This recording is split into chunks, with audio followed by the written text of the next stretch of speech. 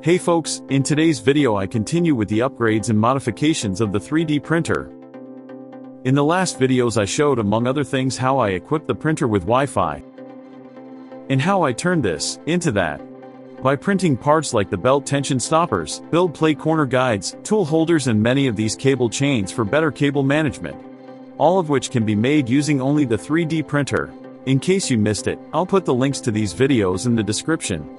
In today's video I will show you modifications that require some additional but inexpensive parts, like these stabilizers for the Gentry, and how to attach a cheap webcam without much effort so that I can monitor the printing on my computer and phone. But first a few words about the sponsor of today's video, PCBWay.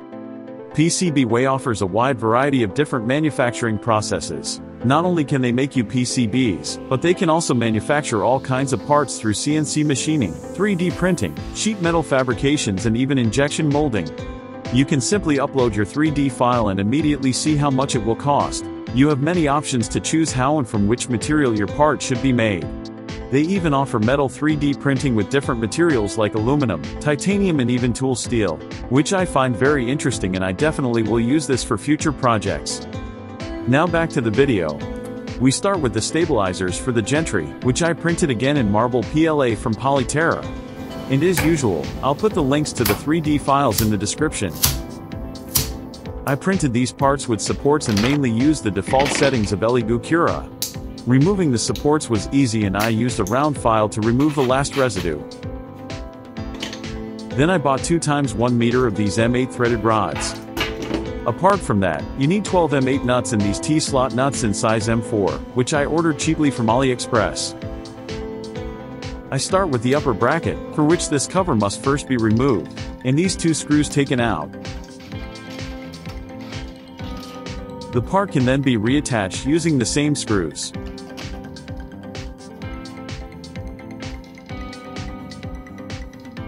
Now I attach the lower mounting.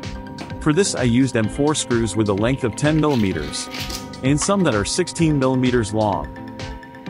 So, for each of these parts that are attached to the base of the printer you need 2 screws of the mentioned lengths and 4 T-slot nuts.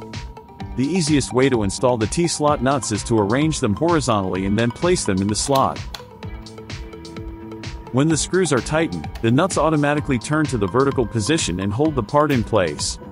Then I measured the threaded rod and sawed it to the right length, which in my case was 49 centimeters. And after that I used a file to clean the cut surface. The easiest way to mount the bar is with a screw drill, as the bar does not slip through the holes of the mount, but screws into it. At this point I have inserted 2 M8 nuts, so that I can tighten them between the brackets later. I then had to screw in the last piece by hand. You can see how the upper part of the printer moves a bit when I do this. After these posts are in place it will be somewhat more sturdy. Finally, add 1 M8 nut at the top and 1 at the bottom. On the side with the cable chain, I pushed it all the way back so that there is enough space for the mounting. And here again the same story. You can of course do it by hand, but it will take quite a long time.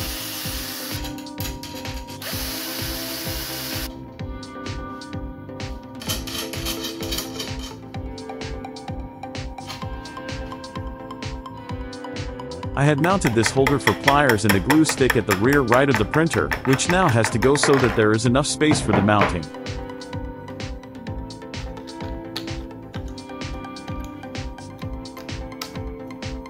And once again the drill is your friend. The last piece by hand and the M8 nuts on it. Now is the time when you fasten all the nuts using a wrench, but be careful not to over-tighten them. I didn't mount the stabilizer at the rear left because there wasn't enough space here due to the cable chain bracket. And on the back right side, I only realized after the installation that this part hits the pole when the printer moves all the way up. This restricts the vertical build space to about 23 centimeters.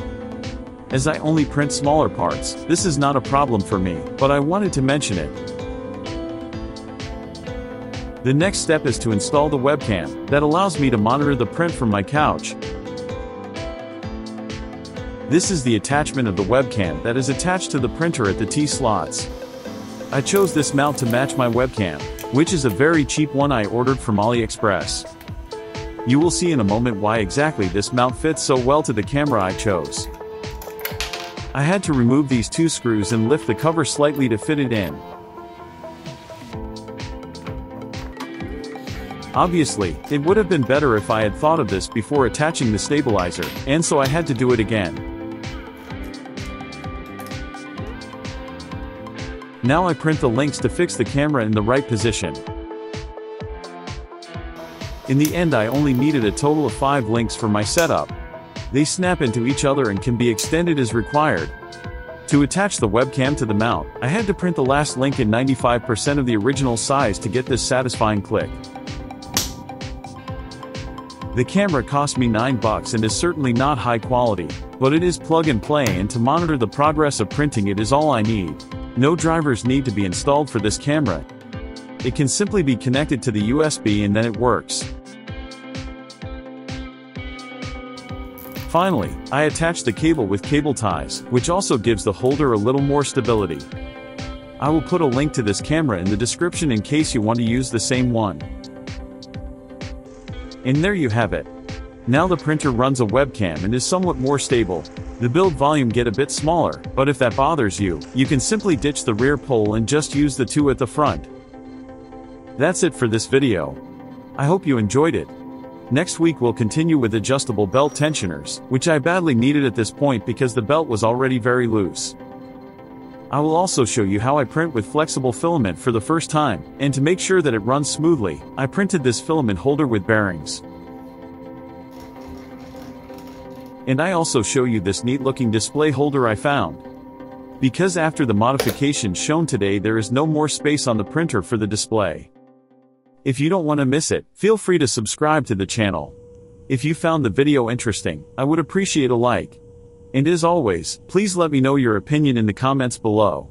Take care and see you next time.